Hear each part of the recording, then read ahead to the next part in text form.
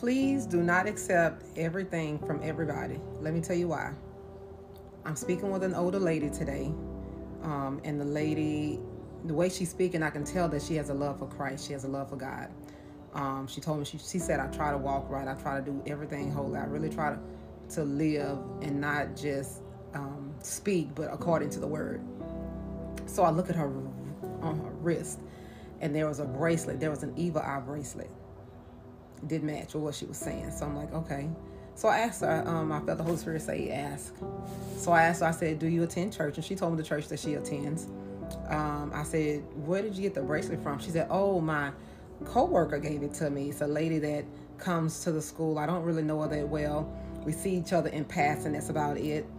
She walked up to me one day and she asked, hey, can I give you something?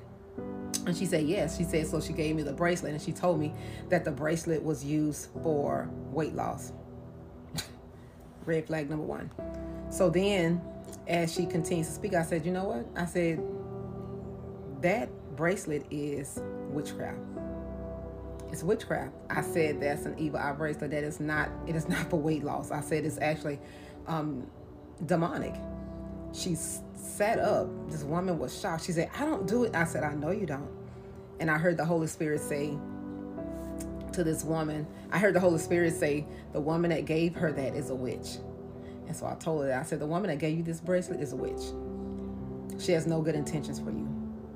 She said, no, ma'am. She said, I started prayer back in school. She said, I pray with the kids every morning at 7:30.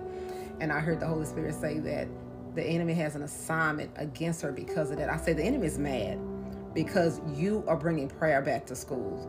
You are praying with these kids. So Satan is mad. He used that woman, who is definitely a witch, as a tool so that you can invite demonic influence into your life.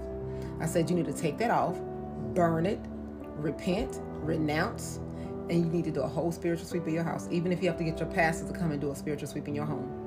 I said, you gave the enemy legal authority, legal access to you through that bracelet. I said, it is not for weight loss.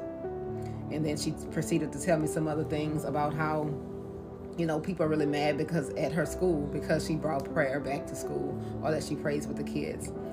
So unknowingly, she gave the enemy access to her by accepting this piece of jewelry from this lady that had no good intentions.